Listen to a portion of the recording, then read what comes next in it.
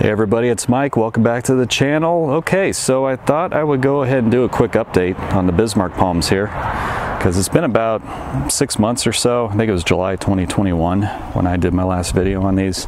Kind of breezed over them a little bit and a few updates since then, but haven't really done an actual update on these since last July. So thought I'd go ahead and do one real quick. And really, there hasn't been a lot new to report on these. They've actually been very carefree, very low maintenance.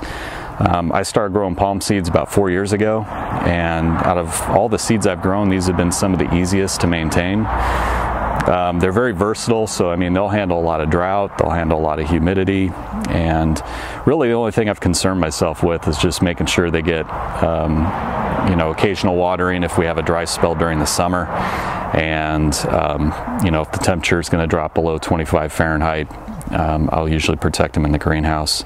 And so far I've only protected them 2 nights. That was a week and a half ago when I did my previous videos during our little cold snap and windstorm we had. But I also did an update, a December 2021 update of most of my seedlings, and I kind of mentioned these a little bit. And at that time, that was about 4 weeks ago, this frond right here was actually mostly closed up. So just in the last 4 weeks it's opened. And same with this one here, it has opened up. It was just starting to open. It's been a little bit slower than the other one, but and then we got these spears right there starting to open on these other ones.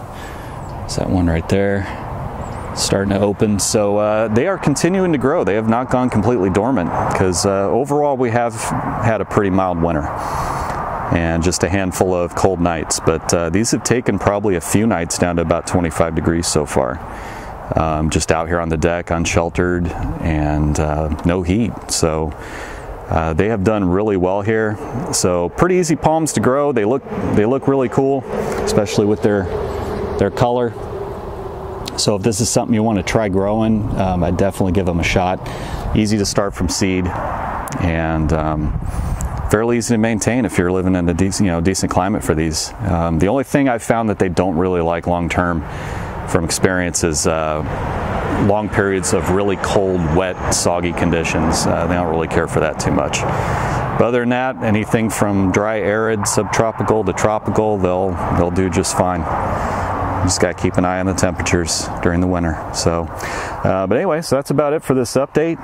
If you have any questions or comments on these, please leave them below. And as always, thank you all for watching, and I'll see you on the next one.